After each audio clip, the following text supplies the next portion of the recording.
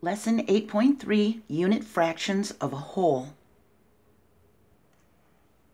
A fraction is a number that names part of a whole that is broken into pieces, or part of a group.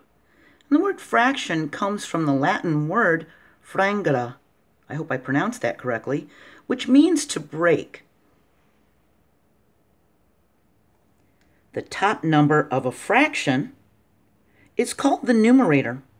It tells us how many equal parts are being counted.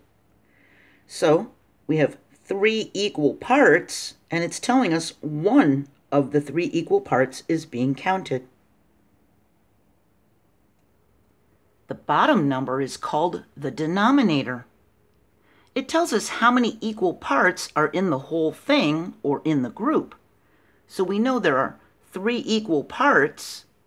So that numerator, the top number, tells us it's one of 3 equal parts. It's 1/3. A unit fraction is a fraction that has a numerator of 1. Every unit fraction has a 1 for a numerator. It names one equal part of a whole. Here we have a half. That means we have 1 part out of 2 parts in all. We have 1/3. That means we have 1 part of 3 parts in all. 1/4 would be 1 part of 4 parts in all. 1/5, that's 1 part of 5. 1/6, 1 part of 6. 1/7, 1 part of 7. 1/8 is 1 part of 8, and so on. The bottom number tells us how many parts there are in all. The top number tells us how many we are counting. So this is 1 out of 2. 1/2, or we can write it as 1/2, of a cookie is a fractional part of a whole cookie. 1/2 of a cookie is 1 part of 2 equal parts. The cookie was cut in half.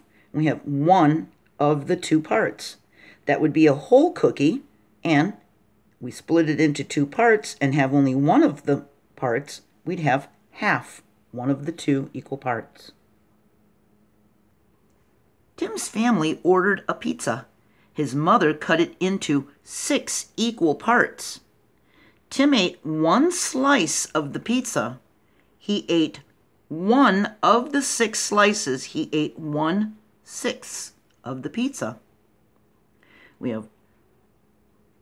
had 1, 2, 3, 4, 5, 6 slices of pizza. He ate 1 of them, so he ate 1 of the 6 slices. He ate 1/6. We can use a unit fraction to find a whole. If this shape is 1/6 of the whole, we know it is 1 part of 6 equal parts. When we look at the denominator, this little 6, and it'll help us find how many parts there are in the whole thing. So we know there are 6 equal parts, and that's just one of them. And we can draw 6 squares to show sixths.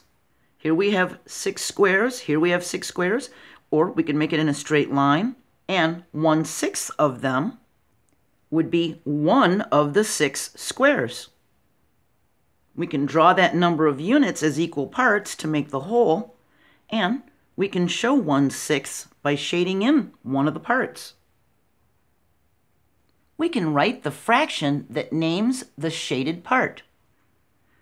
1 out of 5 equal parts is shaded. We have 1 out of 5. We have 1/5. We make a 1 for the numerator, our fraction line, and a 5 for our denominator. 1 part out of 5 equal parts is shaded. Here we have 1 out of 4 equal parts is shaded. This would be 1/4. We write a 1, our fraction bar, and 4. 1 part of 4 is shaded. In this circle, 1 out of 3 equal parts is shaded. So that would be 1/3. One part is shaded in out of 3 equal parts. We can draw a picture of a whole if we're given part of it. It says half is this shape. If that's half, then the whole thing is 2 of these, isn't it? We can go like this, and we can put the other half on. Make it look like a butterfly, can't we? That would be half, that would be whole. Here it says 1/4 is this square. If 1/4 is this square, that means we need 4 of those to make a whole one. We can make a drawing like this. We could also put 4 squares all in a row, couldn't we? Horizontally. Emma made lunch for her little sister. She made her a sandwich and gave her a banana. So what fraction of the sandwich did her sister eat? There were 2 equal parts, and one of the equal parts is missing, so that's the part she ate. She ate 1 of the 2 parts. She ate half.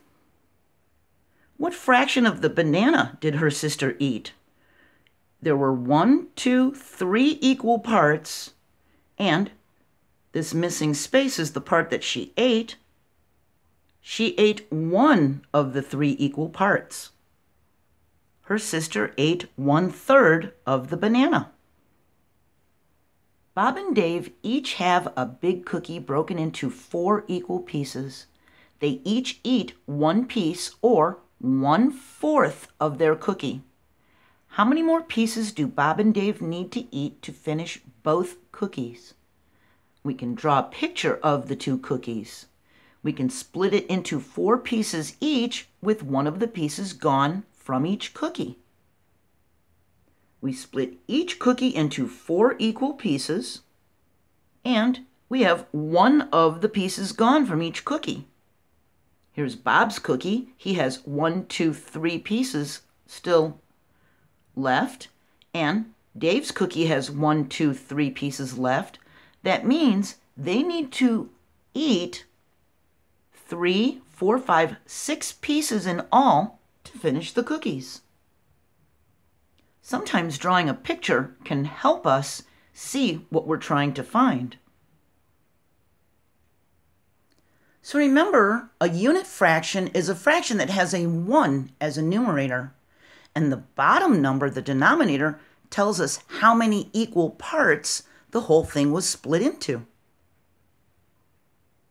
We're going to talk about fractional parts of a whole thing in our next lesson.